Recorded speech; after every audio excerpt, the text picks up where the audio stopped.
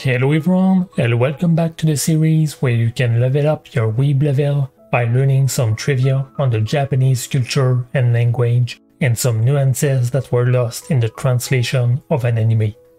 In this case, for the first episode of Yamada-kun to levelu Kyuyaku Kyujuku no Koyo Suru. Let's start by quickly looking at the names of the characters. Japanese name doesn't always have a deep meaning, but authors can sometimes choose one that reflects some part of the character personality. Akane is the word for a shade of red, based on a type of plant that has red roots that are often used in dye. Yamada is a pretty common Japanese name, and it's written with mountain and rice field.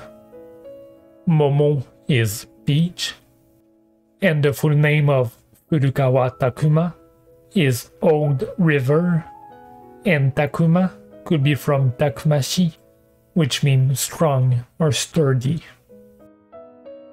The term that Akane used to describe Yamada after he mentioned the 0.01% drop rate was hygiene. Originally, it was a term to talk about an obsolete person, someone that doesn't live a normal lifestyle. It was used to talk about people with drug addiction or mental issue, but it's now mostly an internet slang for someone seriously addicted to an online game. A pretty common Japanese expression to talk about lashing out your anger on someone not really related to the issue, like what Akane did to Yamada during the in-game scene, is yatsuatari. The interesting part of that expression is that if you take it literally, it's something like 8 and hit.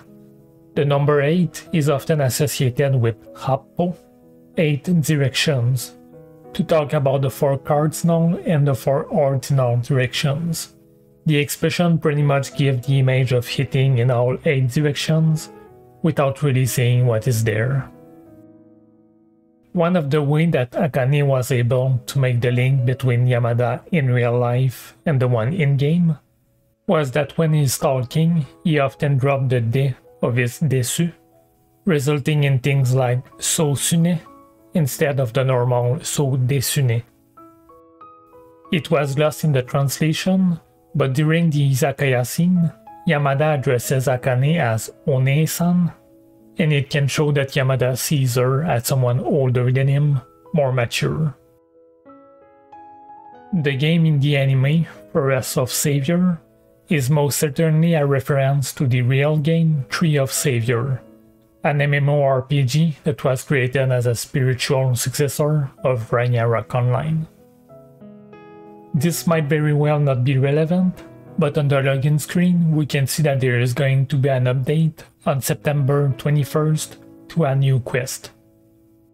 This one is a very small thing, but it caught my eye that Akane wrote good morning in the game as Ohayo using the kanji form, which is usually wrote just in hiragana by most people.